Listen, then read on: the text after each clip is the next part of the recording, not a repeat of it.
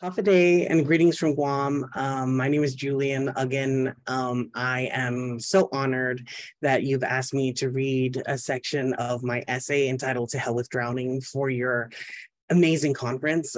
I wish so badly to be there. Unfortunately, I can't make it, but hopefully this will do for now. I'll just read a section of the essay, if that's all right. This piece is called, oh, you can edit that out. To Hell with Drowning. Okay. I know nothing of the night sky.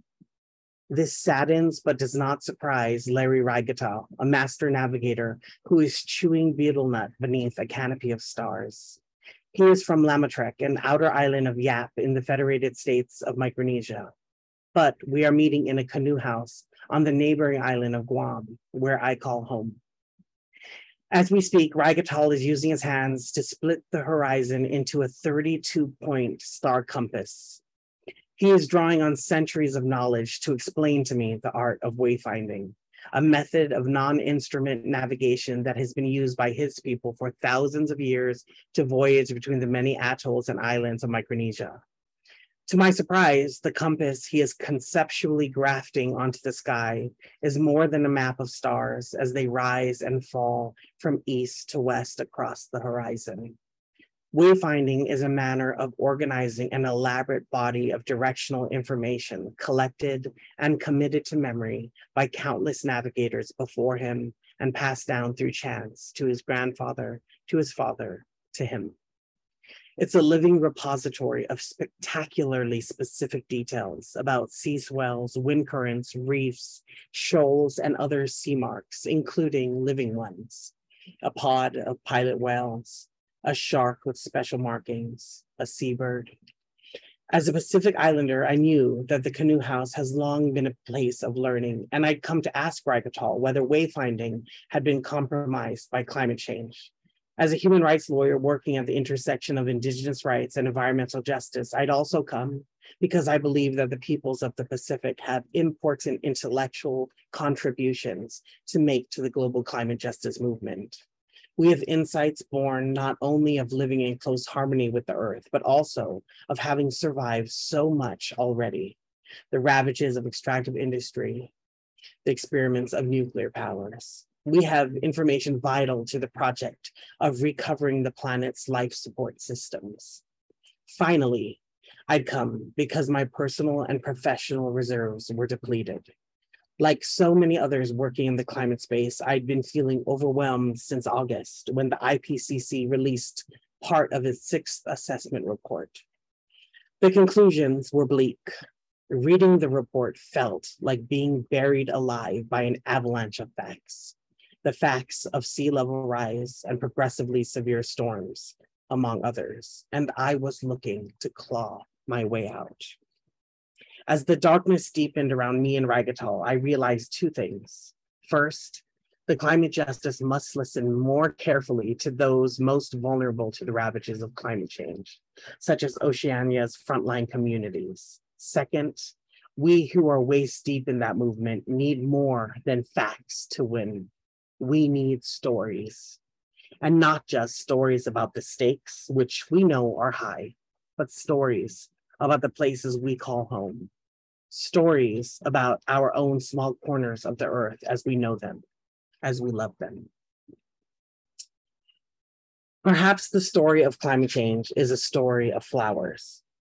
These are the facts in the Republic of the Marshall Islands, the country where the US military houses its Ronald Reagan ballistic missile defense test site. There, a crucial study on sea level rise found that coral atoll nations may not be able to sustain a human population past the present decade. This conclusion was met with trepidation by the Marshallese people I spoke with, who hear the ticking of the climate clock louder than most. The study, led by the US Geological Survey and commissioned by the Pentagon, focused exclusively on an island in the Kwajalein Atoll that supports some 1,250 American military personnel, contractors, and civilians living there and on nearby islands. For the most part, the US otherwise ignores this region. Wake Island, where an additional study on sea level rise is now being done, is proof of that fact. Wake, an island with no permanent inhabitants that the US considers an unincorporated territory, is run by the Air Force under the authority of a caretaker permit issued by the Interior Department. For its part, the RMI not only has a competing vision of what caretaking looks like, it also has a competing claim to Wake. In April 2016, the RMI formally claimed Wake when it filed its maritime coordinates with the UN Secretary General. The truth is that neither government is entirely correct. The strongest claim is that of the Marshallese people themselves, who say the island is theirs by way of history, culture, and birthright, and who long to be able to take proper care of it. They also say that Wake is not the island's true name. Its true name is Enenkio, the island of the orange flower. Famous in lore for the beauty of these flowers, Enenkio is also known for its rare assemblage of nesting seabirds, frigates and albatross, among others.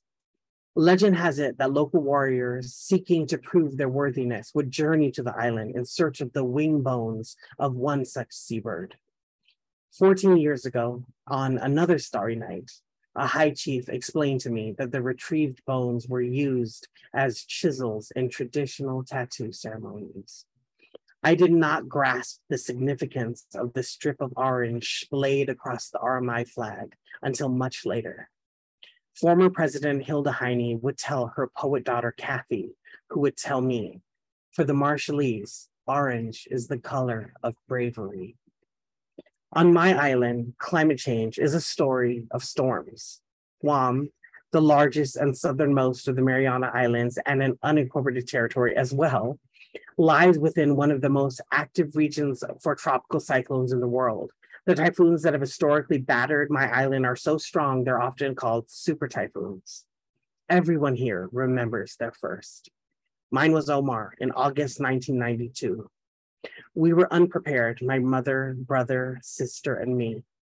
This was in part because my father, who typically did the preparatory work of putting up shutters and removing debris from around the house, had recently died. I remember the four of us huddled behind a cream-colored mattress. I remember tracing its embroidered flowers with my finger. I remember everything, really. Trees and telephone poles cracked in half. The roof of our neighbor's house went flying, as did his canopy and one of his cars. I remember glass everywhere, as several windows and a sliding door shattered. I remember the sound of the wind as it blew under the bottom of my bedroom door, like an old man sucking his teeth. Pamela is the one my mom remembers.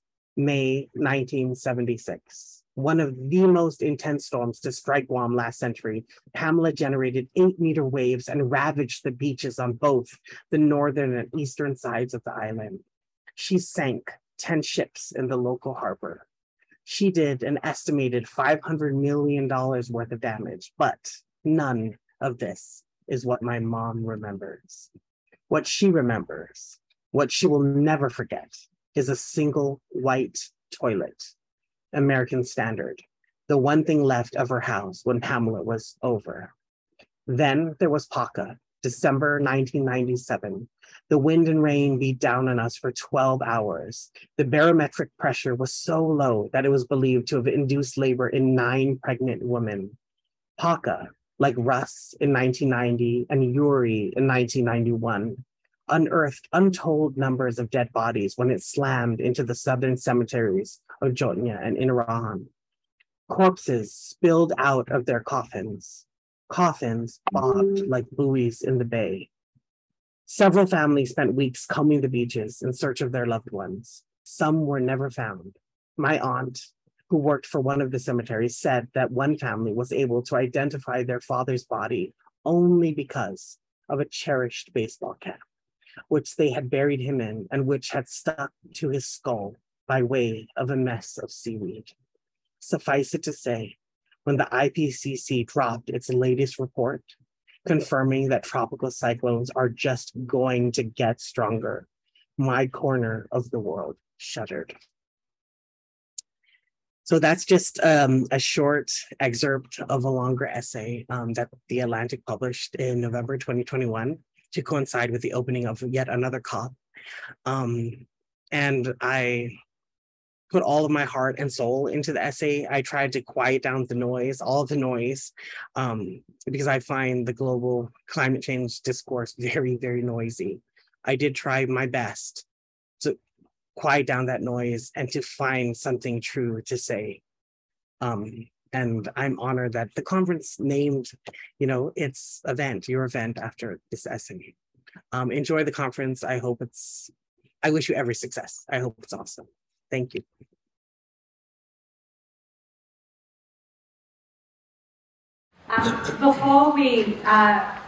Before we start our discussion today, I want to acknowledge that we're on the unceded lands of Manoa and Manoa people. We had a beautiful welcome to country last night, and I hope that our discussion today is, well, I know our discussion today is framed by the understanding that this land always was and always will be Aboriginal land. So I'm very excited to welcome you all to this first panel, which gets to the heart of the purpose of the Australian Association for Pacific Studies, which focuses on the nature of Pacific Studies past, present and into the future.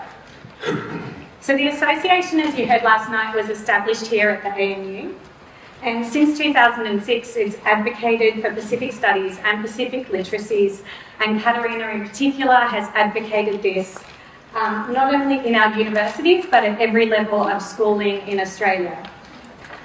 I think until recently, most Australians would have known very little, not all Australians clearly, but many Australians would have known very little and possibly cared very little to learn very much about our region. But growing geopolitical rivalries have led to unprecedented attention. And I think that the recent federal election, we saw the region and Solomon Islands in particular occupy the attention of Australian media in a way that we've rarely seen before. Many of us would probably agree that this attention is not an entirely bad thing. And as a Pacific Studies scholar, I've certainly welcomed the new conversations and spaces that it can potentially open up. But it has contributed to narrow and often very uninformed analyses. Often it's not Pacific people who are given the mic in those conversations. And in popular media, and also in the pages of peer-reviewed scholarly journals, we see a lot of attention being paid to climate change. Again, not an entirely bad thing, but climate change to security, to defence, to international relations, development, and to labour mobility, and also particular versions of these conversations. So our panel this morning is concerned with exposing and discussing and moving past some of the absences, presences, and power dynamics within Pacific Studies. Importantly, all of our panellists are concerned with critical, creative and empowering Pacific Studies genealogies, which we will discuss during our panel. And our discussions will turn to the possible futures of the field in its various forms across Australia, New Zealand, Hawaii and elsewhere. Each of our panellists has been crucial to defining and advancing the field of Pacific Studies, and each are located within different geographies and different disciplinary spaces. You've got full bios in the conference background, but I'll introduce each of them briefly here, and we'll also start our discussion with a conversation about how they came into the field that we would call Pacific Studies. So Professor Emeritus Terence Wesley-Smith is based at the Centre for Pacific Island Studies at the University of Hawaii at Manoa. Terence has published extensively about Pacific Studies as an interdisciplinary field of inquiry, and also about the implications of China's growing influence in the region. Terence comes from a political science background, and his 1995 article, which Katarina mentioned last night, Rethinking Pacific Island Studies, is one of the defining pieces in our field. More recent publications include Remaking Area Studies, which was published in 2010 by University of Hawaii Press, and The China Alternative, which he edited with Graeme Smith and published by AAPS Press in 2021. Alice Tupunga Somerville writes and teaches at the intersection of literary studies, Indigenous Studies and Pacific Studies. And she's done so across New Zealand, Australia and Hawaii, and she's currently in the Department of English Language and Literatures and the Institute for Critical Indigenous Studies at the University of British Columbia. Her publications include the 2012 book Once Were Pacific, Maori Connections to Oceania, as well as 250 Ways to Start an Essay about Captain Cook, and always italicise How to Write While Colonised. Professor Katerina Tewa is a Pacific Studies scholar, artist and award-winning teacher within the School of Culture, History and Languages here at the ANU. Her doctoral work was in anthropology and history, and she founded the Pacific Studies teaching program here at the ANU. Katerina is author of Consuming Ocean Island, Stories of People and Phosphate from Banaba, published in 2015. Katerina is of Banaban, Kiribati and African American heritage, and she was born and raised in Fiji. She is, as you know, one of our conference conveners, and she's currently Vice President of AAPS. And April Henderson is Director of Ba'amanu Pacifica, and I think I just mangled the pronunciation, I'm sorry, program in Pacific Studies and Samoan Studies at Victoria University of Wellington. Like Teresia Tewa, she undertook her PhD in the history of consciousness at the University of California, Santa Cruz. She then worked closely with Teresia Tewa to build Pacific Studies programs, and her research has focused on the circulation of music and performing and visual study art forms within and beyond the region. April has devoted a lot of her time to advancing Pacific Studies through supervision of postgraduate students and to creating publication opportunities for Pacific scholars. Along with Terence and Katerina, she's one of the editors of Sweat and Salt Water, an edited collection of Teresia Tewa's work. So now that I've introduced all of you, could you perhaps tell us a little bit about how you came into this field that we now call Pacific Studies? Perhaps Terence, I'll start with you. Start with the oldest. Yes, that was precisely what I was thinking. Well, 2 words. By accident, I think is appropriate. I grew up in Ireland. I fled Ireland as a young man. I don't want to talk about the few years that I spent adrift in various parts of the world. And I found myself in New Zealand in the early 70s. I also found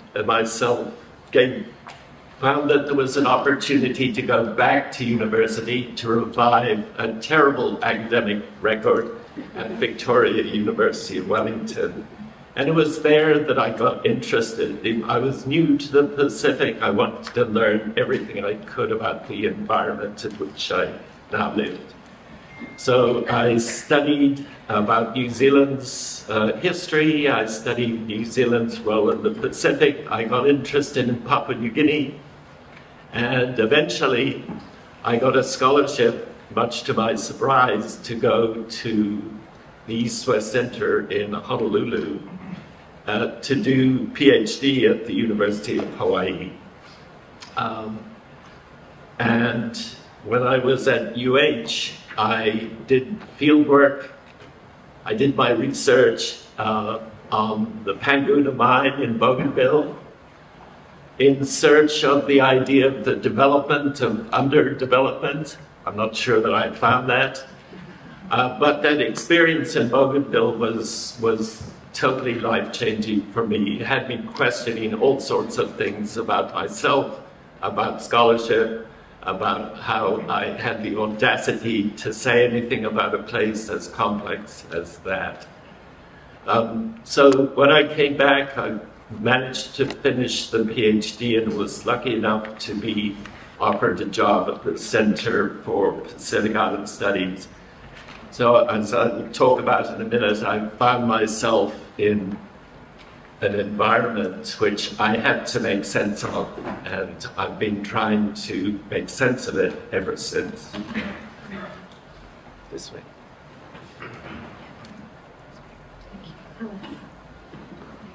Are you saying I'm the next oldest?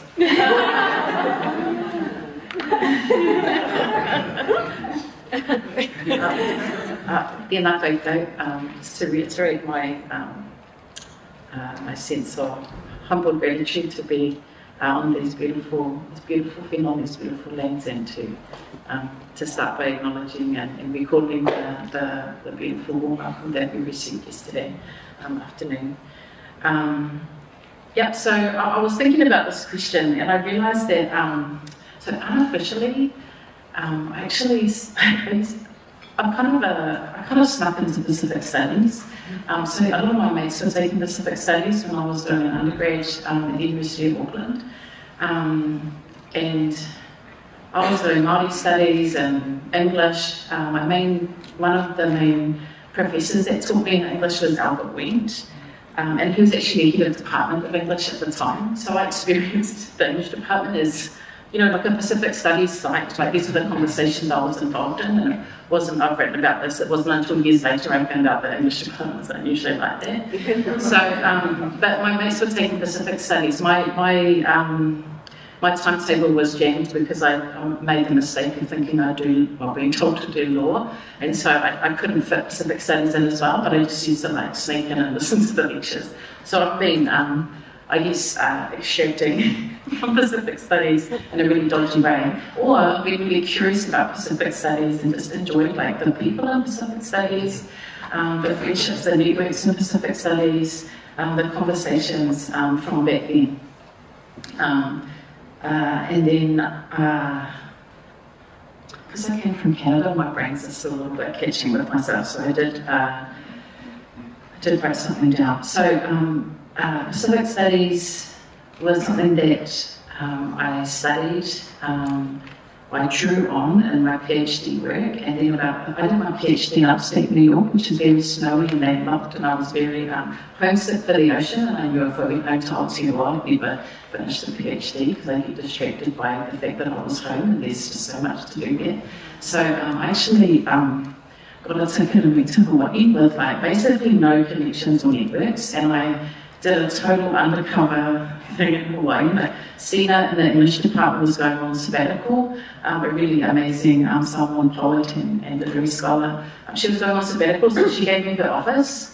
A Tahitian undergrad or graduate student gave me her campus login and password so I could use the internet. And Cephas gave me an affiliation, which sounds cool, but basically it was a library card. So Pacific Studies has opened back doors for me into conversations, and I crashed a lot of conferences that year. I was sent away from a couple of lunch tables for not having the lanyard. I was crashing everything. You can quite remember some of the things I was crashing that drove people crazy. I thought, this is the Pacific Caribbean one. I was like, why are these people going to fly in with these cool Pacific people and all these other people get together, man, not us. So I was a very rude, obnoxious, uninvited person because I wanted to hear the things that were being said.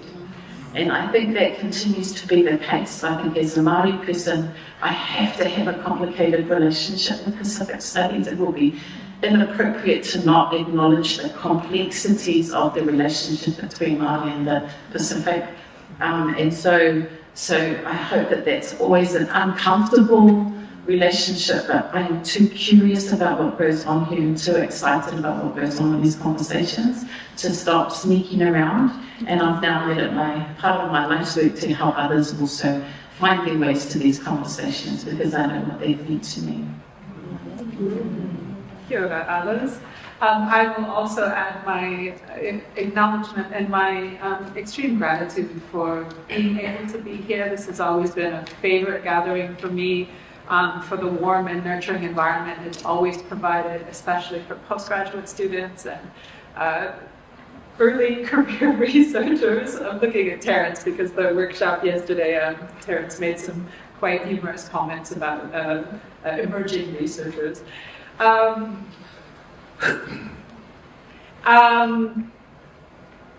And my thanks as well to Serena Williams and her family for welcoming us so beautifully yesterday to Manoa, Ngāpuhi country. So my coming to Pacific Studies, I was partially raised in Hawai'i, the daughter of a settler mother who brought her and I there. I finished high school there and then had a scholarship to attend undergraduate in Southern California. And like many people, whether they are Kanaka Maoli or whether they are settler, that your attachment to place grows stronger when you leave that place. And I found during my 4 years of undergraduate in Southern California, an intensification of my feelings of connection to Hawaii. And over that 4 years, I also had the opportunity through a series of events I won't belabor to do a semester, a school term in Samoa as part of an exchange program, thinking I was going to go there to a place that would be familiar because I've been spending quite a lot of time hanging out with Samoans in Honolulu and finding, of course, like many people do, that hanging in Samoan communities in Honolulu doesn't at all prepare you for going to Samoa, and having probably the most sort of intense culture shock precisely for being so Fiapoto and thinking I was going to know what was up. But as part of that, back in Honolulu, before going on that trip, I had the opportunity to start taking Samoan language courses in summer session at University of Hawaii.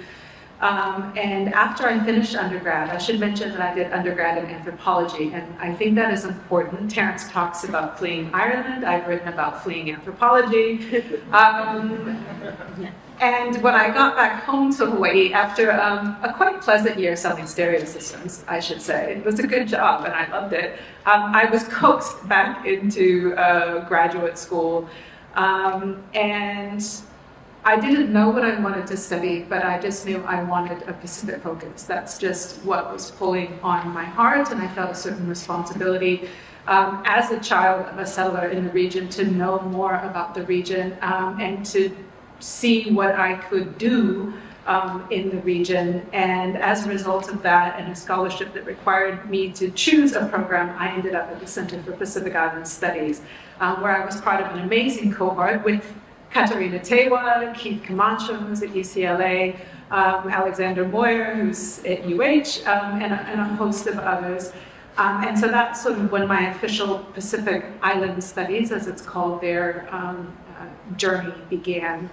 And after that, as Terence, or as Rebecca's introduction mentioned, as part of that 2 years at the Center for Pacific Island Studies, I was becoming aware of the extraordinary literature and intense kind of critical, theoretical and practical outputs that were coming out of a program called the History of Consciousness at UC Santa Cruz, and the work of people like Vicente Diaz, who of course has been a prior Epeliha Wolfa Memorial Lecturer for this meeting, Kehalani Kawanui, and of course Teresia Tewa. And I'd had the opportunity through my friendship with Katarina to meet Teresia at that point. And so I was working on a PhD in history of consciousness and doing research that was bringing me to Whanui Aotearoa, to Wellington, and Teresia, who at that point had founded Pacific Studies in 2000 and had been going it alone for 2 years, needed some time off. And she needed some teaching support, and she knew I was coming for research anyway, and she said, okay, I negotiated this fixed-term contract. Will you work? Will you help me so that she could take some research leave and to have her youngest son? And unbeknownst to me initially, she was working behind the scenes to spin that fixed-term appointment into a full-term appointment, and encouraged me as the kind of inside candidate to apply for that. So I did, and I intended to stay on for another 1 or 2 years, and 21 years later, I'm still there. So that's how I came to be and remain in Pacific Studies. There have been a couple points where I had actually discussed with Teresia moving laterally into another program on campus, media studies or something, and Teresia, in her kind of absolute firmness, was always like, no. So I do, as somebody who is not of Pacific descent, I do have a whole range of, I think, constant reflections about the space that I inhabit in a program in Pacific Studies. I continue to inhabit because, once again, I'm the only person in Pacific Studies. We've had my dear colleague, Emalani Case, depart for wonderful family opportunities in Auckland. So I'm once again alone, and we're hiring again. And yeah, so they're hiring.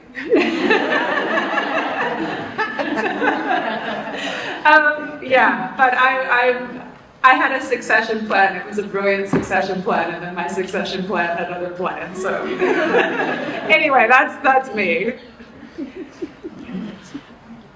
Thanks so much, everyone, for sharing. And I'd also like to, again, acknowledge Serena's amazing welcome to everyone yesterday to Manoa country, and for setting the stage for the conference. That was so amazing. I don't know if I've shared enough, actually, my journey into Pacific Studies. I feel like I've written about lots of different things. And then when I think about it, I don't think actually I have told the story about how I entered Pacific Studies in public at all. Unless I'm forgetting, which I do, a lot of random essays that I have written, but people have talked to an extent about different kinds of culture shock and other things they experienced along the way into Pacific Studies.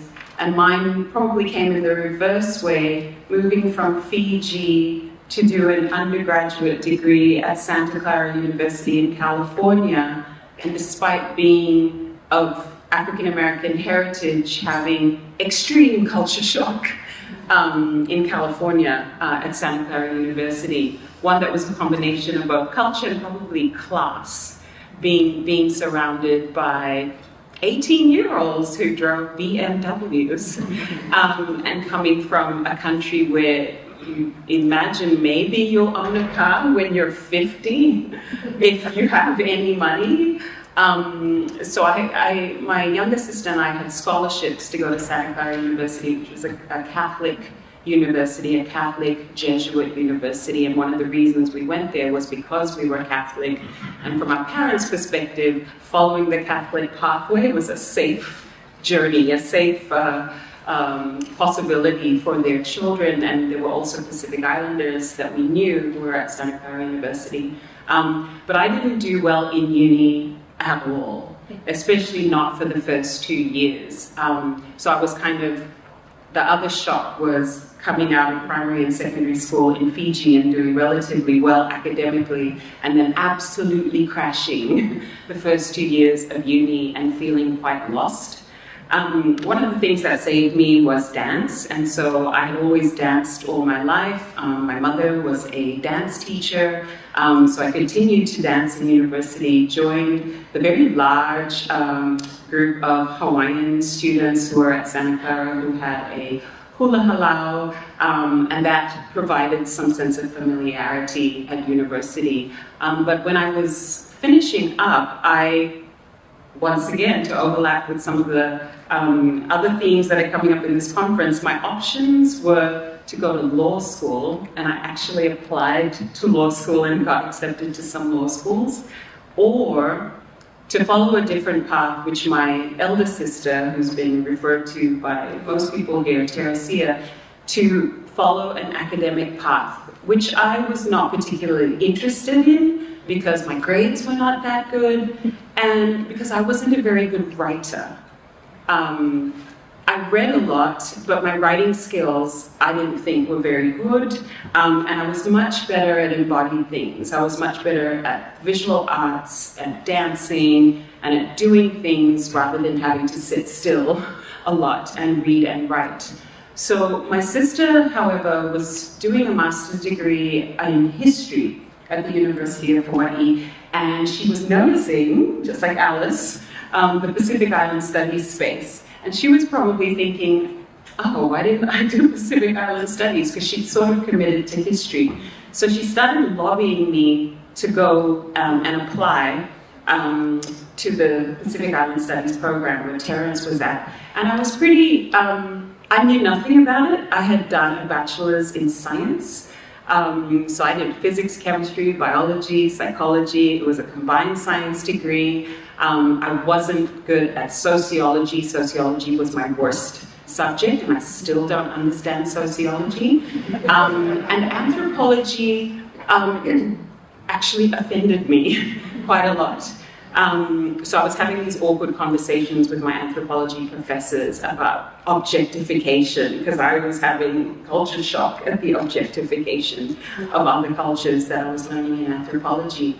But I wrote an essay about a mat that my grandmother wove for us as children as my submission to my application to the Center for Pacific Island Studies. And I recall that it was actually last minute and I was late for all the possible scholarship programs, so I didn't get any scholarships. But I got into the program, and because I was Teresia Tewa's sister, CPAS found different ways of kind of supporting and facilitating my entry into that program.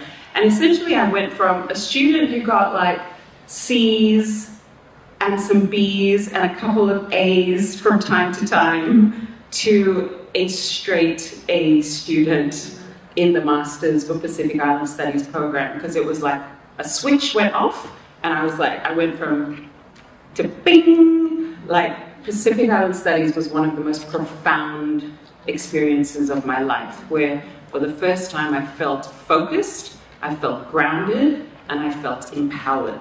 After studying a bajillion things, from all the sciences to economics to ballet to music, Pacific Island Studies felt absolutely incredible, and I was totally straight A student after that. I also was a student who would try to sneak in different kinds of assessment.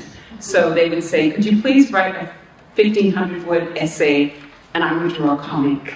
And I'd say, can this maybe be assessed, and would this fit in with the requirements? Because I was pretty unconvinced that writing was the only and the dominant form of knowledge production. So I would be drawing, I would be dancing, and I would try to convince my professors that that was all valid knowledge that they should accept and assess. And that is something that I continue to do and taken all the way through my academic career now, and opened up spaces for my students to be able to do that and for it to count.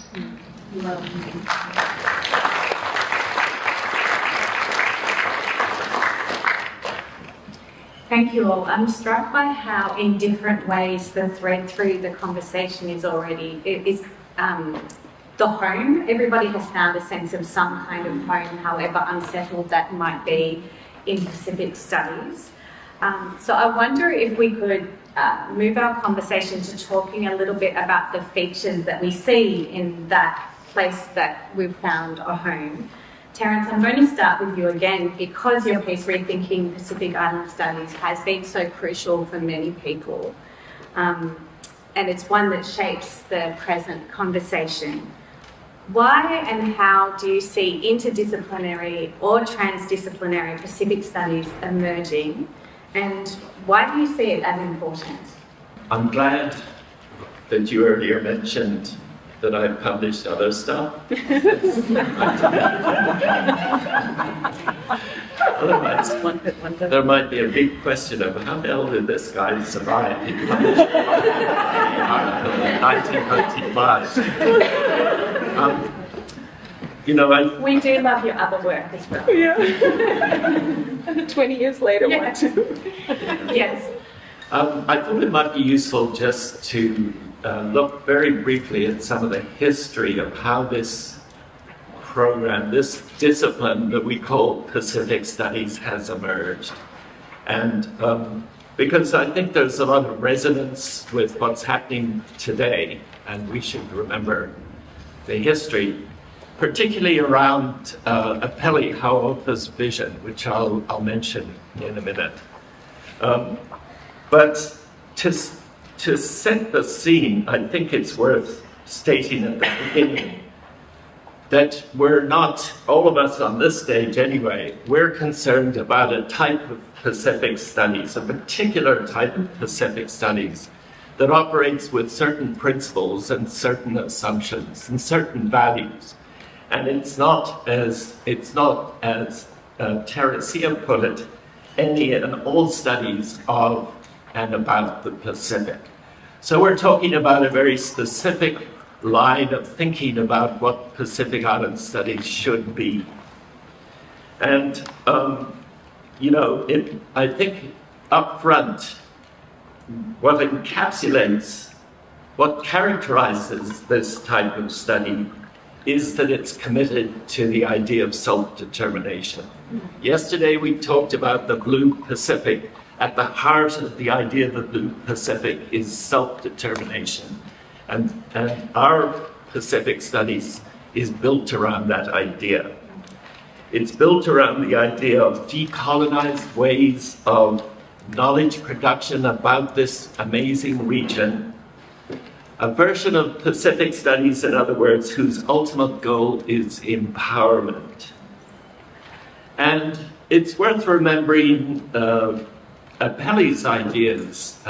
Apelli wasn't directly involved in Pacific studies, but his ideas were inspirational for those of us trying to think it through.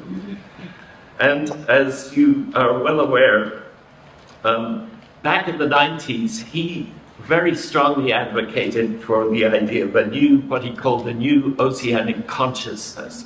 And read his work again. It's radical. What he was proposing wasn't just entering the conversation. It wasn't just being part of the conversation. It was a radical reinterpretation of what knowledge about the Pacific should be. And he put it like this: to help free us from prevailing externally generated definitions of our past, present, and future. That's a profound statement. And, you know, he was in effect drawing attention to a Pacific version of what the great Palestinian intellectual Edward Said was talking about in his book Orientalism, which I thoroughly recommend that you take a look at. And those of you who've been at CEPAS can recite it verbatim. What Edward Said was talking about was Orientalism as a Western knowledge system for, quote, dominating, restructuring, and having authority over a particular part of the world, in his case, the Orient or the Middle East. And for Apelli and others who followed, external narratives about the region represented a means for external countries to continue to exercise power over the region, all the more formidable because they were less visible, less obvious, more insidious than the material or structural ways of control exercised during the colonial period. So what Apelli was talking about was a structure of control, and his life work was determined to push back and to develop alternative ways of thinking and being in the Pacific. I think it's worth remembering that a little bit about what was happening at the time in Western academics, because I think those ideas were also important in what was to happen next.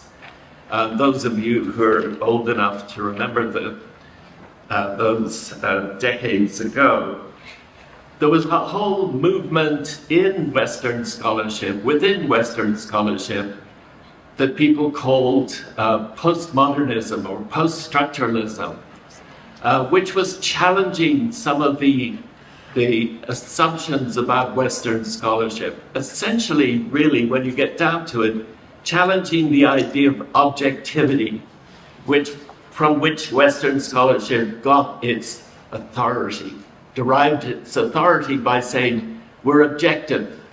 were neutral and were universal. And there were trends within Western academia to challenge that. Indigenous studies was emerging as a powerful counterforce. Feminist studies was also challenging these central ideas. So there were all sorts of things going on that fed into this idea of a new type of way of thinking about Pacific studies. I remember coming back from my studies in Bougainville thoroughly confused, and really my confidence in Western scholarship was completely eroded by that experience. It just didn't serve me well. It didn't help me try and figure out what was going on in a completely different cultural environment. And I began to realize the enormity of what I was proposing to do, which was to write about this in some authoritative way, to tell the world what was happening in Bougainville and how the Panguna mine was impacting its future. So I had moments of doubt about that. It just seemed outrageous. And there was a lot of literature which helped me try and think some of that through. And one of the people that I remember reading and feeling comforted by was James Clifford, who worked with Teresia and Vince and April, of course, because he was an anthropologist who was he was critiquing his field. And I remember a collection of writing, of a book called Writing Culture, which influenced my thinking at the time. And cultural studies was emerging at the time as a sort of spin-off of anthropology and inspired by some of the same kind of critical ideas. So there was a lot happening. And on my campus, here I was, this Irish instructor in Pacific Island Studies, appearing in front of classes full, at that time, of many Hawaiian students of Hawaiian ancestry who had come through Hawaiian studies, which was flourishing on the campus at the time. And Hawaiian studies didn't have an MA degree, so when people graduated with the BA, they were sent over to us. And so here I was, a young, well, not so young actually, but a person trying to figure out how to deal with the sort of blank stares and the critique that was coming at me for what was I doing here? What was I doing teaching Pacific studies? Haunani K. Trask was the leader of that movement. We saw her referred yesterday as one who passed recently. She was my colleague. She was Katarina's mentor. She scared the hell out of me, to be honest. She wrote, you know, her famous phrase, "What do you mean, we, white man?" It was intimidating for a young, untenured professor. But on the other hand, we both lived on the windward side of Oahu. She didn't have a driving license, so I would give her... And we would talk, you know, she didn't... We talked about Ireland, actually. We talked about Irish language revival, which she was very interested in. So we were friends, we were colleagues and friends, but boy, she scared the hell out of me.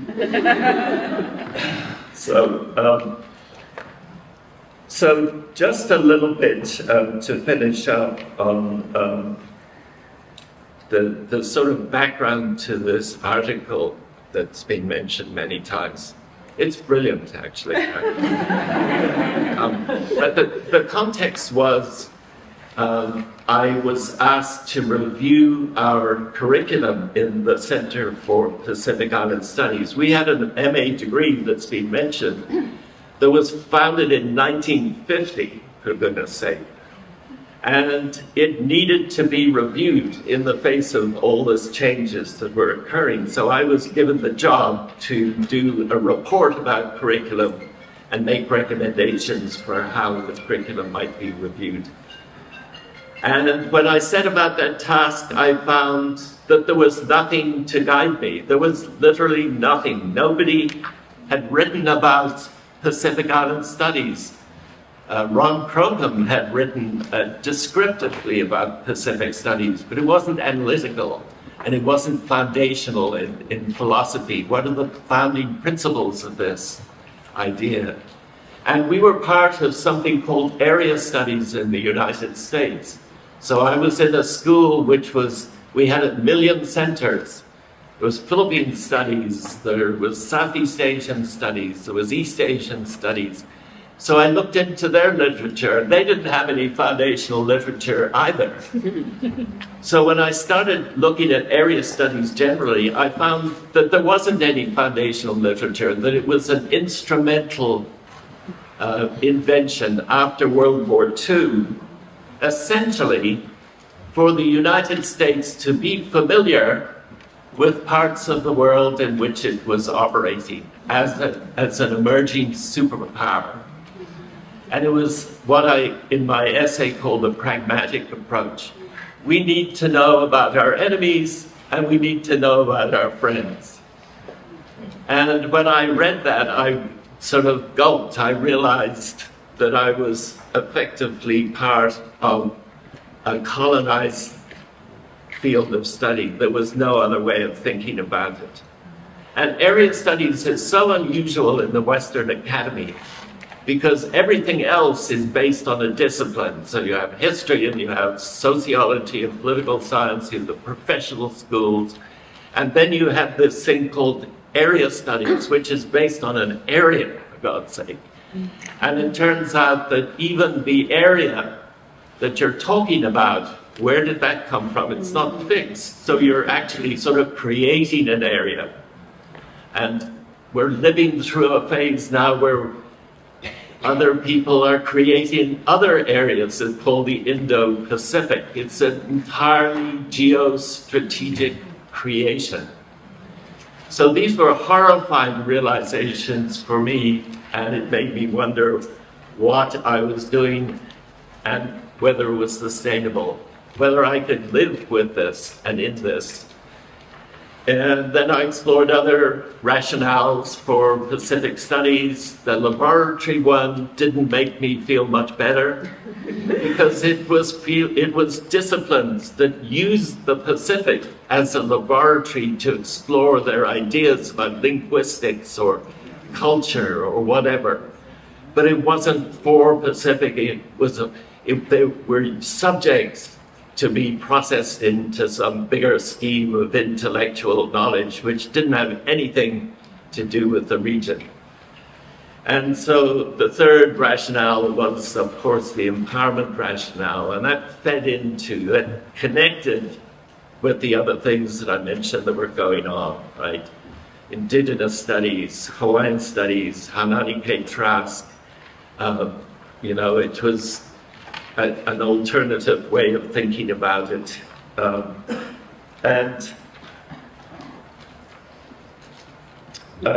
think that's hopefully what we can explore as we go on in the discussion. What are the characteristics of this? What are the problems with it? What do we need to think about next? I have to say that a gathering like this, thinking back to Apelli's work 30 years ago, I think Apelli would be absolutely thrilled. He would, I think, would be surprised about how influential his ideas had become in the intervening decades. So.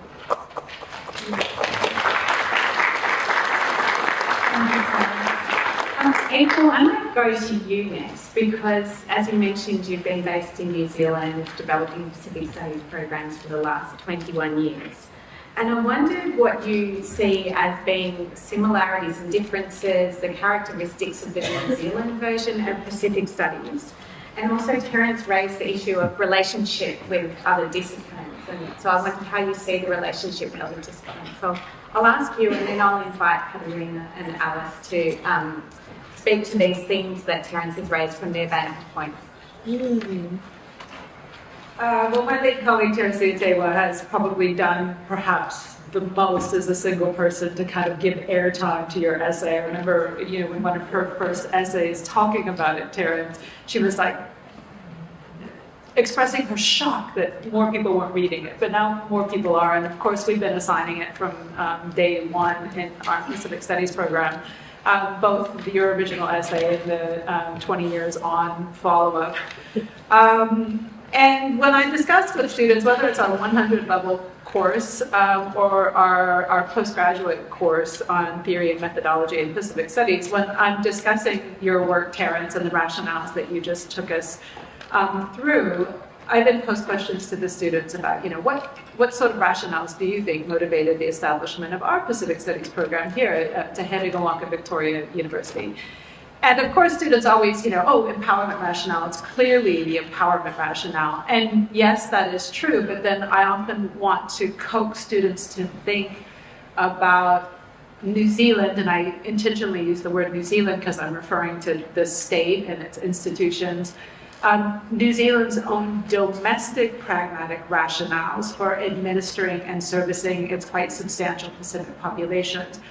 And I think if those pragmatic needs as set by policy and implemented through ministries, and then as they filter down through the Tertiary Education Commission and university prioritization, if there was not, over 8% of the population that is of Pacific descent now, if those students were not a targeted population in terms of, what gets called currently equity, diversity, and inclusion, if the TEC, the Tertiary Education Commission, was not setting targets for Pacific successful completion and so forth, all of these things are very much, I think, afoot in terms of universities giving the green light and the go-ahead for Pacific Studies. So in some ways, there is much more, I think, widespread recognition across New Zealand of the value of having Pacific Studies and in the various institutions. So certainly there's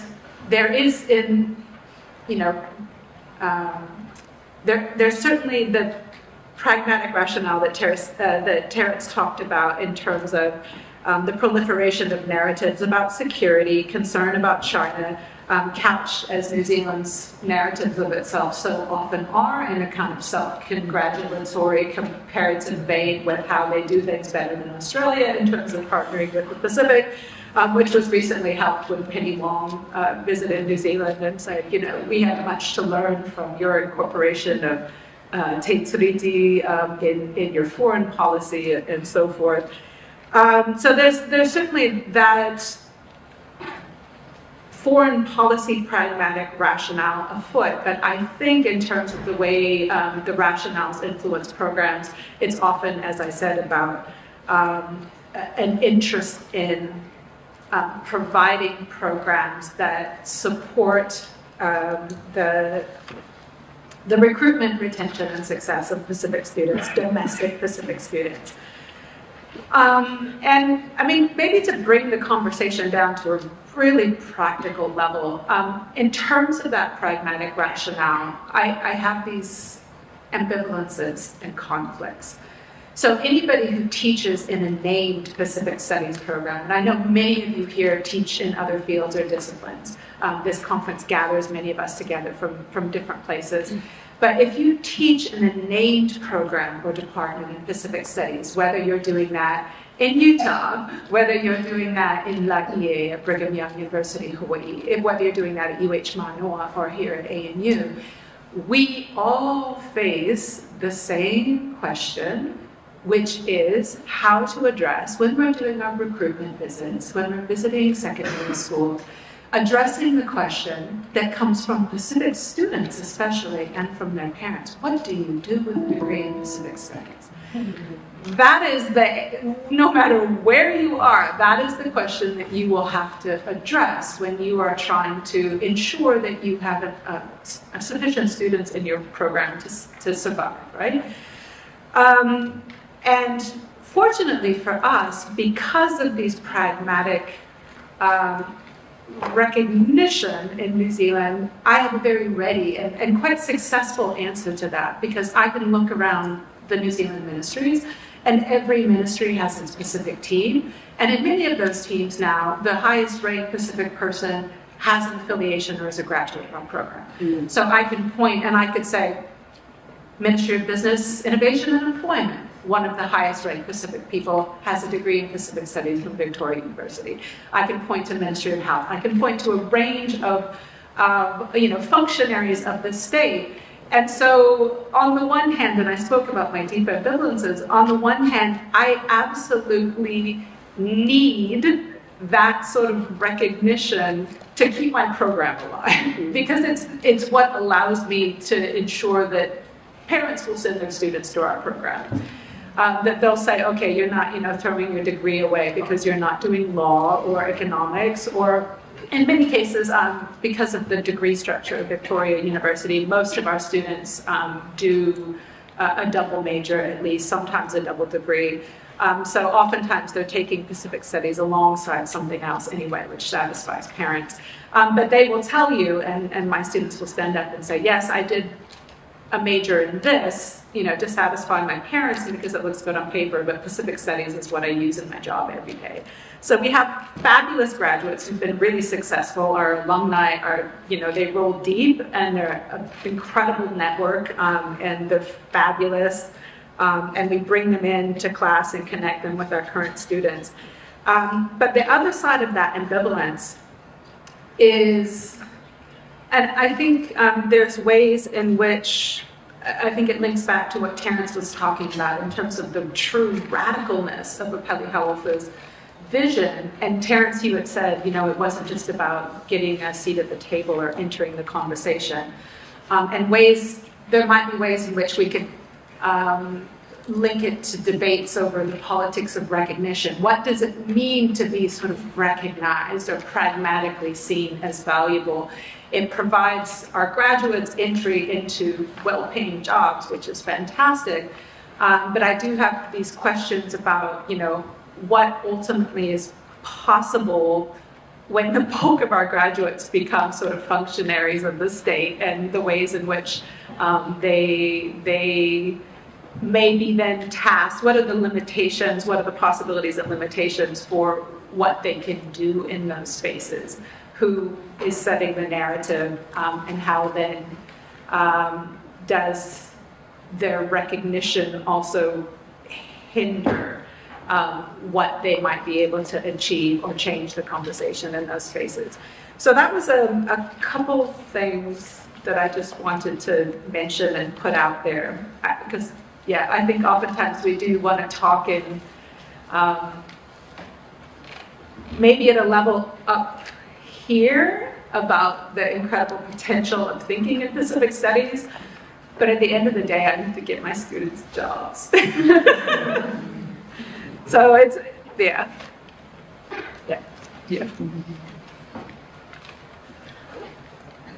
So Alice, I was going to ask you to speak from your vantage points, which have been various across your career.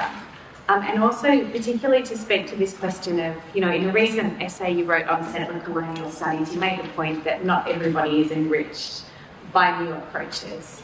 And I think we're seeing, there's, at least in my field of inter or transdisciplinary inquiry, there's an uptick in interest in Pacific perspectives at the moment, but I would ask some of the questions that have been raised by the panel. And I'm just wondering what you're seeing in the fields that you work across, in the different geographies you've worked across.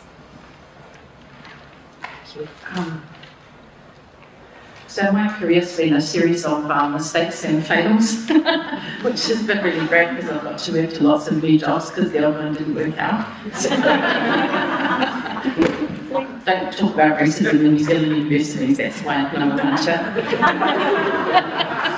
Anyway, Canada's really nice. So, you know, yeah, so I thought that I would read something that, this is how I started describing what I do. It's just a short thing, and it's something that I've started to use to kind of explain to myself and to people sort of at the beginning of when I do like formal presentations, and they're like, oh, what's this person do from far away, or whatever. So, my life's work has turned out to be finding ways to restitch the stories of my own people back into the wider Pacific region, and to understand how the threads that previously held them together came to be unravelled over the past 2 centuries. The thread I stitched with is literary studies, a focus on textual production, creative networks, histories and politics of publishing and so on. But the needle that I hold is an alloy melded from 2 metals, Indigenous studies and Pacific studies. I've stitched a few things in my time with this combination and this needle, and I continue to sew and plan and dream of future projects. And I say that because for me, I've sort of spent time bouncing between Pacific studies and Indigenous studies, and actually the opening couple of pages of my PhD, which is now an ancient text, long ago, in the opening pages I actually spoke about my bookshelf as like a way of kind of thinking about Hawai'i, the work that I do in relation to these kind of disciplinary forms, and I was like, so in my bookshelf of my study, like my top shelf is all my Māori books, and then I've got like a whole lot of Pacific studies books and a whole lot of Indigenous studies books, and the question is who goes on the second shelf, and then who goes on the third shelf, right? Man, I don't know, I've spent how many, 2 decades now as an academic, I still haven't quite figured that one out. They both belong as number 2. That's partly because of the intersections of where my community sits within conversations in Indigenous studies and Pacific studies. And my career has also been jumped between the institutional forms as well as the informal networks of both of those kind of interdisciplinary fields. I wanted to talk a little bit, you mentioned that I've kind of jumped around and I have these different affiliations to Pacific studies.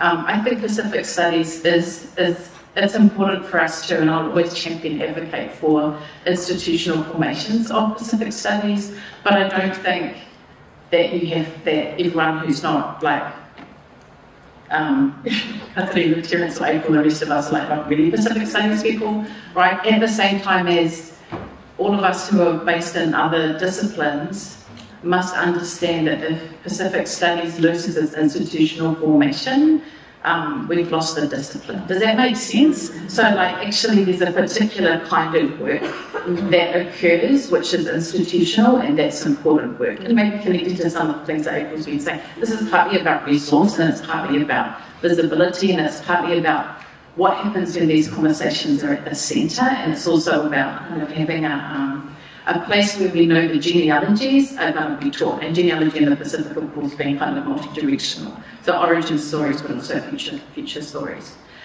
and natural stories. So we often think about kind of what Pacific studies in relation to these institutional forms, but I also think Pacific studies is founded in the bibliography. I'm a firm believer in studying all my critical reading, like seeing what someone's been reading, and then I'll start with the introduction after that, right? I'm like, okay, and I think that's fine, because it's nice to start with genealogy. The question of whether individual scholars have Pacific training or not, I think is a tricky question.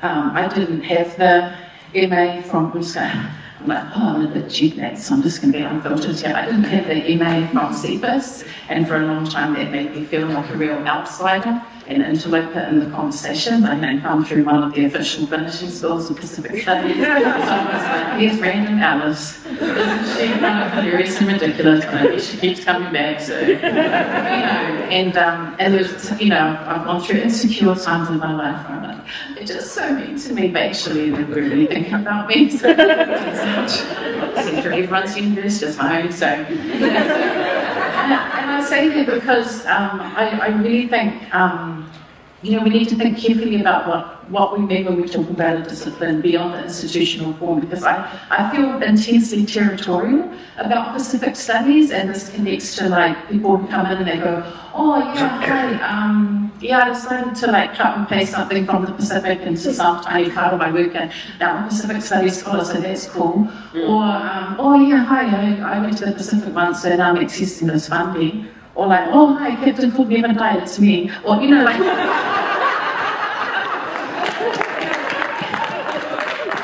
all these, and so I'm intensely territorial about Pacific studies at the same time as I don't want to be I don't want to prop up forms of territoriality that only refer to academic institutional formations. So then what other forms of territoriality do we have available to us, right? And what other ways do we kind of, what's our checklist for whether something or someone or a genealogy or a book or whatever, like, what is it, and how do we not turn it into some, we can think about these risks, eh? I was kind of thinking about, how then we think about with all of these people coming in, because I look like one of them too, and I don't have any degree in Pacific Studies. I only stole my training in Pacific Studies in undergrad because I was accompanying my mate's PK, and honestly I had a crush on my level services.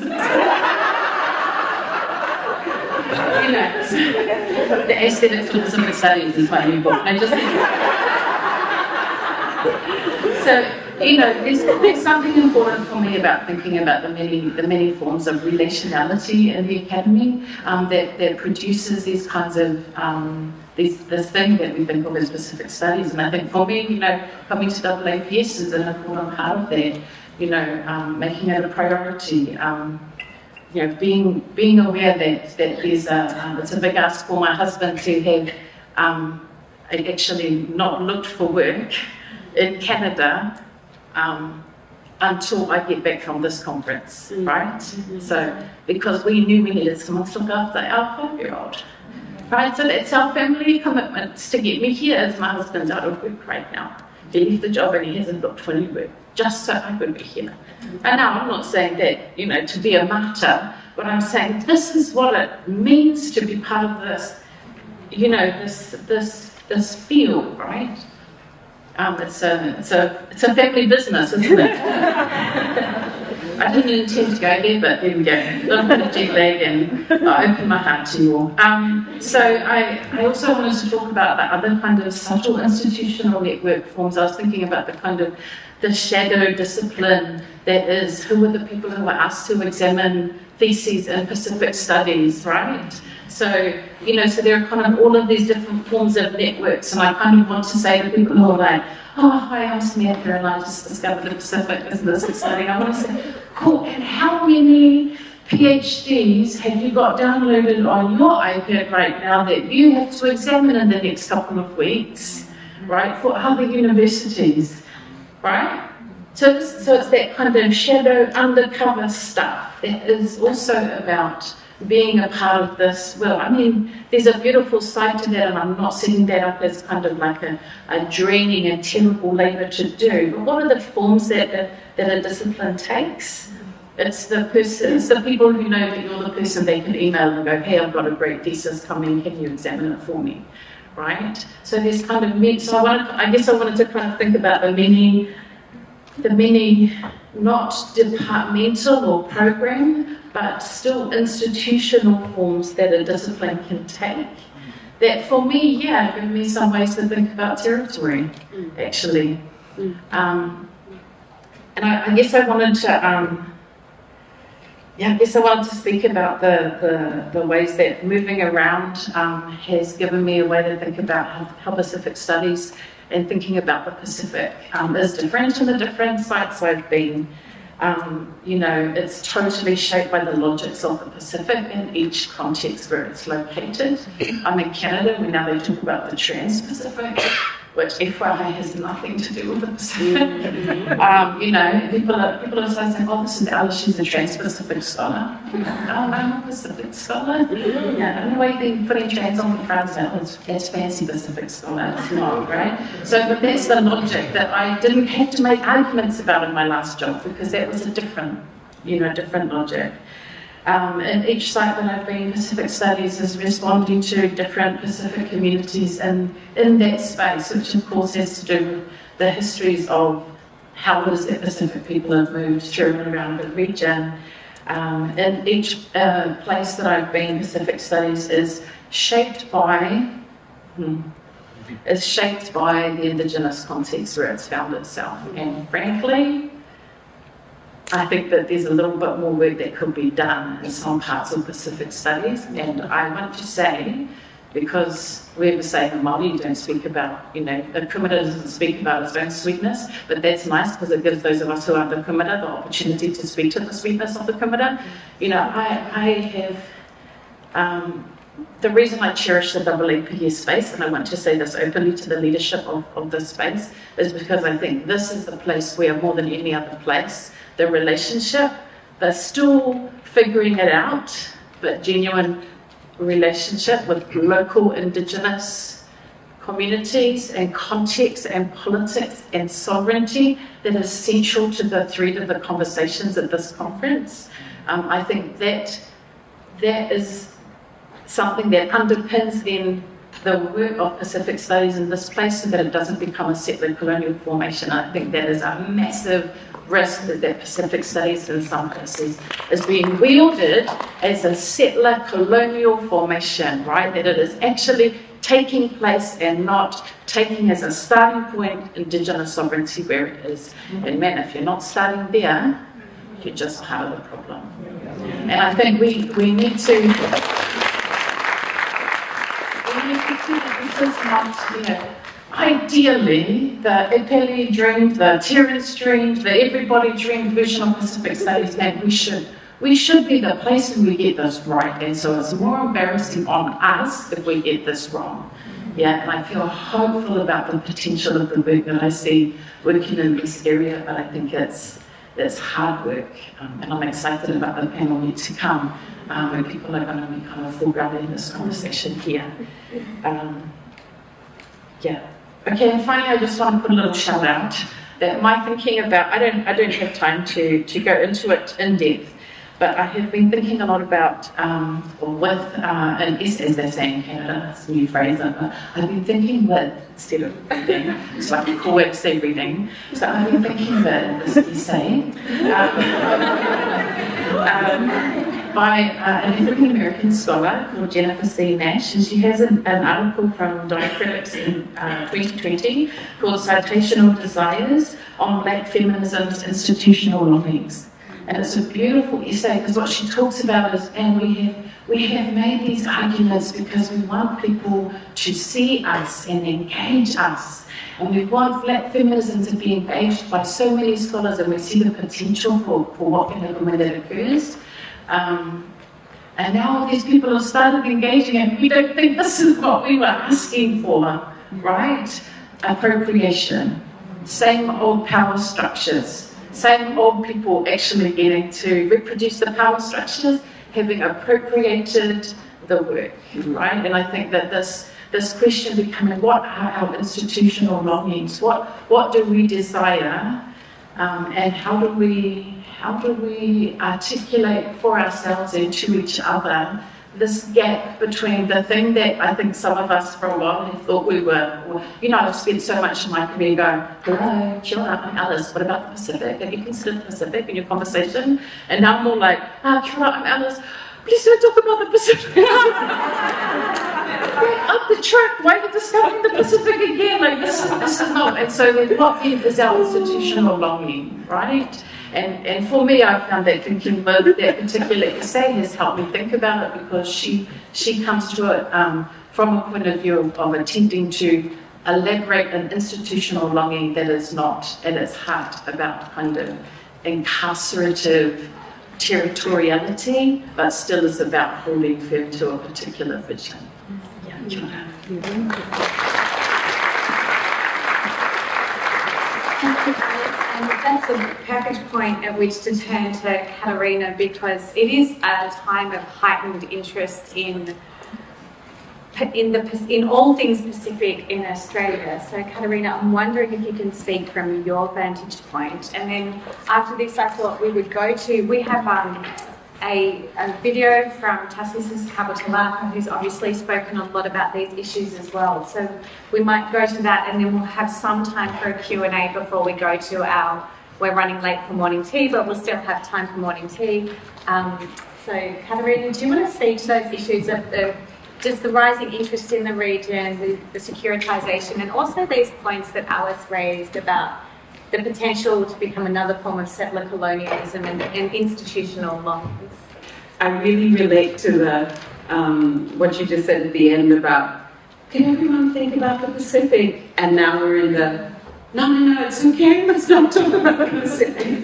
Because we really have gone from a 0 to a 100 level of interest in the region. And when I was hired in 2007 to work on coordinating the first ever Pacific Studies teaching program at the ANU, an institution that had been focused on the Pacific since 1947, but not doing any undergraduate teaching on it, we were struggling to get like 9 students in a class. If we hit the double digits, it was exciting to have 10 students sitting in a Pacific Studies class. But definitely the parents, and definitely the schools, and definitely the primary and secondary system, and the whole of Australia was not supporting any form of pathway into studying the Pacific at an undergraduate level. We had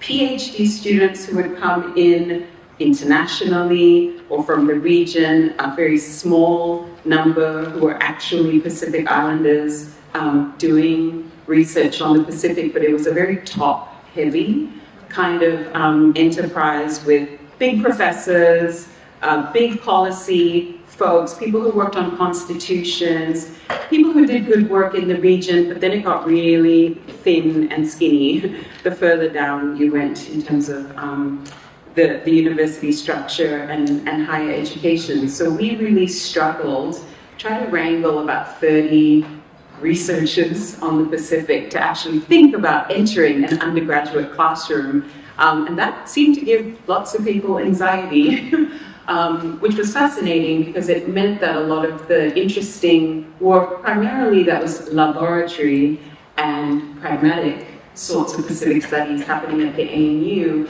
did not particularly filter out into communities or into the islands or anywhere else. So it was a very elite kind of ivory tower type of Pacific studies that was happening at the ANU, but particularly of the linguistics, archaeology, anthropology, history, political science, later law, and not a lot of the stuff I loved, which was in the arts and in the performing arts and in music and dance and the visual arts.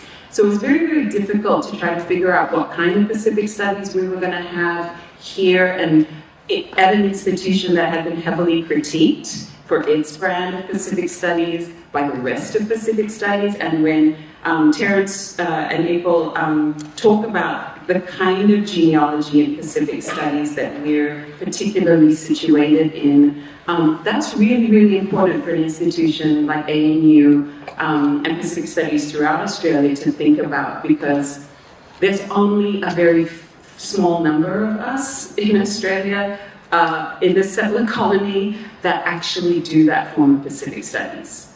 There's a lot of kidnapping. Who was talking about kidnapping yesterday, and hijacking of our ideas and a kind of rebranding of some other pragmatic and laboratory-looking spaces as if they were the forms of creative, transdisciplinary, critical Pacific studies. But just to be frank, there's only a few people here that actually understand the genealogy, that truly inhabit it, and are practicing it in their teaching, their research, their policy work, and anything else. So The question of appropriation of some of these ideas is very real, and that's one of the reasons why in some contexts I'm like, no, that's okay, let's just not talk about the Pacific, because it's actually quite disturbing and painful at times to hear your ideas and your language and your creativity and your originality and your innovation hijacked and kidnapped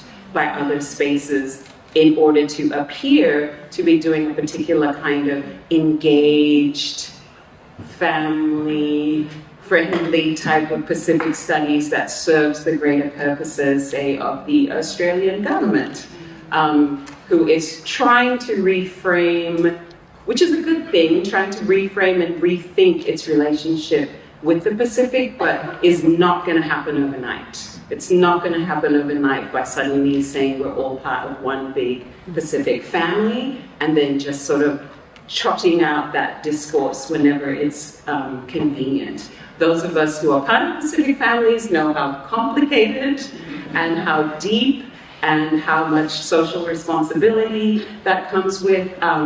So sometimes it feels really uncomfortable to be in a context where that sort of language of kinship is constantly hijacked to serve other, usually pragmatic and often laboratory purposes as well. So I think these issues that everyone's raised are really real, and I think those of us in Pacific Studies in Australia, and still we are a very small group, really need to think about what some of the goals that, something like the Australian Association for Pacific Studies, or any of us in our different corners of universities who are promoting Pacific Studies, what some of our broader shared goals might be.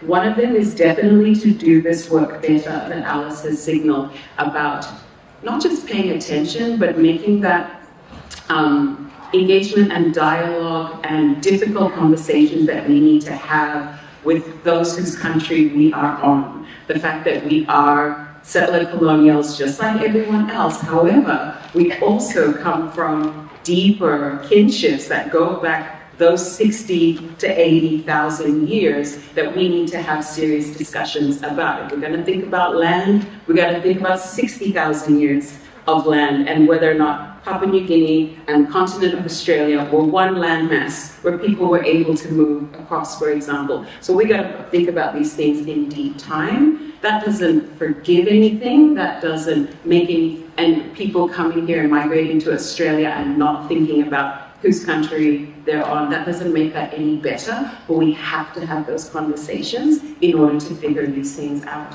So that's some of the work we 100% have to do. The other one that's important for AAPS is thinking through this issue of Pacific literacy.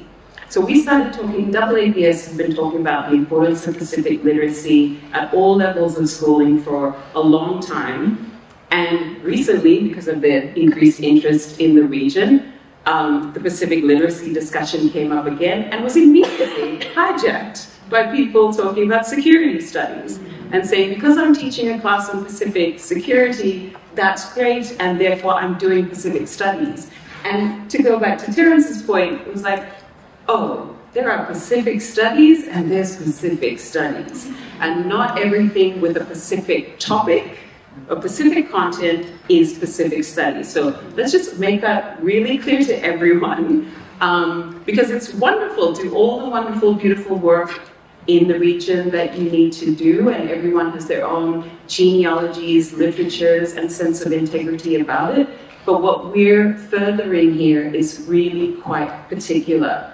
Critical, transdisciplinary or interdisciplinary, creative Pacific studies. And there's been more and more conversations about the creative part as well. There's this huge resurgence of interest in the creative, and everyone putting it into a laboratory context, and let's study the creative, and where does this come from?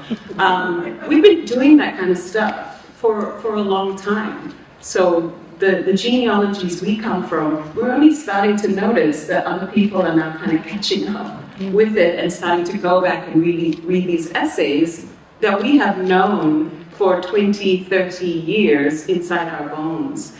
So that sort of appropriation and hijacking and kidnapping is something that we need to be attentive to. It's not to not be generous with our ideas and our work, that's not the issue, but it is a question of sovereignty. and self-determination, and citing ourselves, which we need to do more of, which is the title of the exhibition that's going on in the Menzies Library right now, which I encourage all of you to go and explore, because it tracks a particular genealogy in Pacific Studies that focuses on ANU histories and also how they intersect with other genealogies of Pacific Studies. And Tale and Lisa and others have done incredible work trying to assemble that content to showcase our history. So on one hand, we're getting more students, and that's wonderful, but on the other hand, I'm just really aware of how the speed at which this interest in the Pacific is happening right now, this rush for the Pacific, this rush for Oceania is something we have to be extremely cautious about as well, and do it on our own terms. Not just because there's money, not just because someone got a grant, not just because some amazing support appeared out of nowhere, but to truly think through whether or not this interest in the Pacific is happening in a way that it works for us. Not just us as in Indigenous Pacific Islanders or even Pacific Islanders, but all those committed to an ethical kind of engagement with the Pacific that is aware of the many complex problems that we're experiencing right now and cares deeply for this ocean and these islands. And you don't have to be an Indigenous Pacific Islander to care deeply about these oceans and these islands. It's all inclusive, but there has to be a sense of sovereignty and self-determination over that process. Okay, Yuki, jump in. I cannot ignore your hand. Okay. Do I need to speak to the mic? Yes, please, because I'm partially deaf. Testing. So I just want to make a comment as somebody that is outside of academia. I know that, you know, once students enroll into Pacific Studies, when they graduate, you've got, you just wish them luck. But unfortunately, there are some graduates of Pacific Studies who go out there in the real world and get jobs and in turn hurt the Pacific community. And that's another difficult conversation that I think we need to have. Is that how come that these graduates of Pacific Studies go join the system only for them to graduate from Pacific Studies and hurt the very community they study and they supposedly serve? Yuki might need to be more specific about that question. Yeah. I'm sorry. I'm not going to name names of the graduates of Pacific Studies who join the system and inflict pain onto the community. Because, I expect people that graduate from Pacific communities to have some kind of like a ethical standing to how they engage with Pacific communities. But they do totally reverse once they join the workforce. And I've seen a couple of them. And then so that makes me think like, well, what is it in Pacific Studies that makes them behave this way?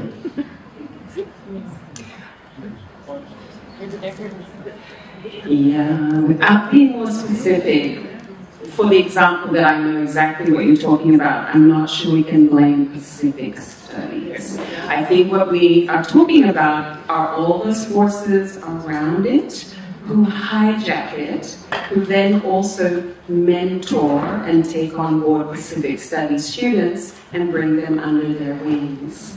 So the mentoring in Pacific Studies is not just done by the scholars sitting here, for example. There's many other agents and actors around the field who have a particular interest in Pacific Studies, who hang out with Pacific Island Studies folks and who are deeply associated with it, but also have feet and hands in other disciplinary pools and spaces.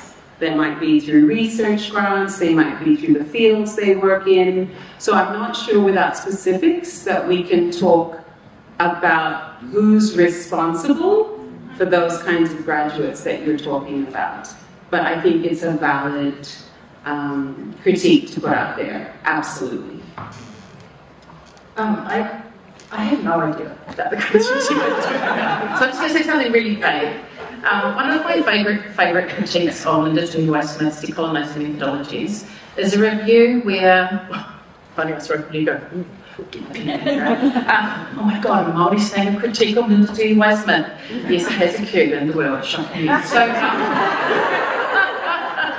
anyway, so one of my favourite critiques from another Indigenous scholar from other places is that there's a risk that we start to articulate, in her case the discipline of Indigenous studies or Indigenous education, whatever the kind of formation is, that we start to unconsciously articulate these disciplines and in particular the things that are not just the intellectual institutional bits, so the kind of the emotion, the heart, the passion, the politics, the sovereignty, all this, that we risk accidentally articulating these along a kind of structure that feels like a Christian conversion narrative, right?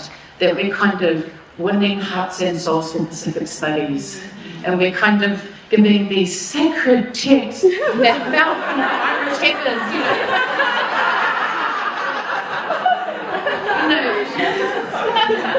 And I think what's really important, and I do need to be really clear that I'm not actually for a minute here wanting to dismiss the significance and importance of Christian conversion and faith for people involved in Pacific. So it's not about making fun of that, but it's saying that is not the right structure of logic to make arguments for an academic discipline. And I think that the risk is that we, out of a desire to articulate, the Church of Pacific Studies is what it can sound like, in which case any of our converts, who may err from the sacred teachings, we may then say that they have been lost, and we have not properly trained them enough, you know what I mean? And I'm being flippant about this, and maybe it shouldn't be something I'm as flippant about, but I think for me it becomes what are the metaphors or the logics around how we articulate the way that Pacific Studies is not just about it's not just an academic intellectual pursuit, although it is that, but it's how do we talk about the ways that it's not just that then doesn't accidentally fall into narratives that set us up for maybe I have seen students walk across graduation stages to get a BA in English, and I taught them in their last semester, and these people got a C on their essays because they still can't write an essay. Do you know what I mean? Yes, like a degree from a university is not, it's an authorizing qualification, but it can only be understood to stand in for the things that one's required to do to get that qualification. And I'm disappointed to hear that someone's out there doing that stuff to the communities, but in terms of, I guess that's just some whakaaro that I want to share about how then the difficulty of then how then we talk about, because we've sort of ended up defaulting to there's real Pacific studies and there's all those logic people that study the Pacific, and there is a difference, but how do we tell that difference? But also what are the logics on which we articulate that difference in ways that don't actually we don't paint ourselves into corners. What was the reference? What was the reference? Yeah. Sorry? What was the reference to that critique? Did you say was it? Oh yeah. It's Rob. What's Rob's last name? Sorry. You can post it on the. If you Google this, no, just jokes. I'll let you know in a second. One day. Yeah. We're going to go to, many of you would know that Franciscus Kabutalaka we were hoping he'd be able to join us, and that wasn't ultimately the case. However, he has recorded something for us to share in this panel, so we might go to that now. Tanido Wanihamu, thank you to the organizers for including me on this panel, and I hope that this 5-minute recording will help inform, highlight issues, and frame discussions. I want to make 6 points. First, on the most basic but fundamental question, what is Pacific Studies? Numerous scholars have attempted to provide definitions, and most of these focus on 1, geographical boundaries, 2, the subject matter, and 3, the interdisciplinary nature of Pacific Studies. In terms of geography, the boundaries of what is Pacific, and therefore within the purview of Pacific Studies, is subjective and malleable, because it depends on who is defining the boundaries and the purpose for which it is defined. Consequently, Pacific Studies could include or exclude West Papua, Timor-Leste, and Rapa Nui. It could also include or exclude metropolitan countries with significant Pacific Islander populations. When we talk about Australia, how does that fit into this geographical imagining of the Pacific, especially for a country that sometimes imagines itself as part of the Pacific, other times as part of Southeast Asia or Europe? Similarly, Hawaii is in the Pacific, but also a state of the US. The questions worth engaging are, does geographical location influence the nature and substance of Pacific Studies? Is Pacific Studies more about how it is done rather than where it is done? What does the discipline of Pacific Studies look like in its multiple and varied locations? As for subject matter, Pacific Studies often focuses on the body of knowledge about Oceania and indigenous ways of knowing. Indigenous knowledge systems vary across the regions. Some are much more well-known than others, and therefore tend to dominate. Pacific Studies should honor this diversity and avoid being homogenizing. The Pacific should be understood and experienced in its diversity. Pacific Studies is usually described as interdisciplinary. But what exactly is that? Do we train ourselves and our students to be truly interdisciplinary? Or is it merely a mixture of theories, philosophies, and methodologies drawn from other disciplines?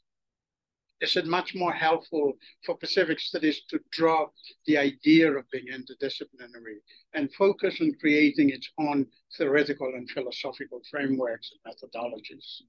That way, it doesn't have to be inter anything, because interdisciplinary implies an absence of disciplinary foundation. That leads to my second point, which is about Pacific Studies' philosophical, theoretical, and methodological foundation. Teresia Tauber observes that, and I quote, Pacific Studies has not been more consistent in generating a literature that reflects on its practice, as well as its underlying theoretical or philosophical assumptions. I see this as a challenge to Pacific Studies scholars to develop clear and definitive theories, philosophies, and methodologies that set this discipline as distinct from others, rather than simply borrowing from them. There is nothing wrong with borrowing and learning from other disciplines, but we have to weave our own basket to carry what we borrow. Third, the empowerment rationale of Pacific Studies as proposed by Terence Wesley-Smith. I have seen students being empowered by the realization that they can tell their stories and experiences in Pacific Studies program, while simultaneously fulfilling the academic rigor required by the university. While I agree with Terence that Pacific Studies should be empowering, I often wonder whether there should be more systematic framework that guides the empowerment process, which takes me back to the previous point about theoretical, philosophical, and methodological foundations. Without such foundation, we simply provide ourselves and our students intellectual markers and set off on a journey of self-discovery. There's nothing wrong with journeys of self-discovery. I often take such journeys myself until I discover I'm lost.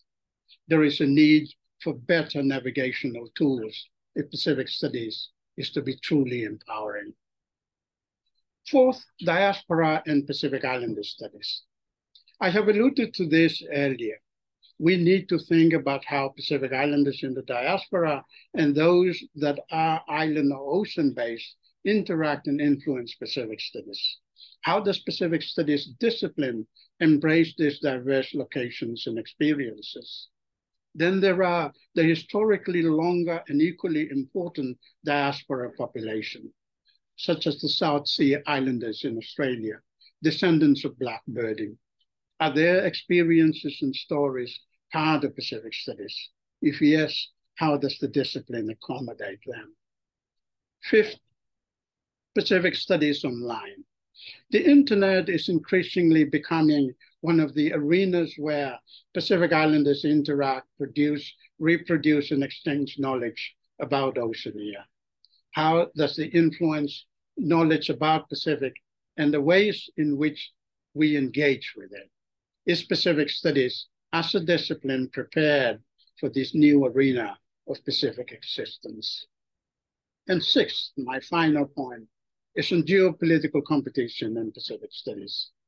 Oceania has become a site for increasing geopolitical competition between the US and its allies on one hand and China on the other.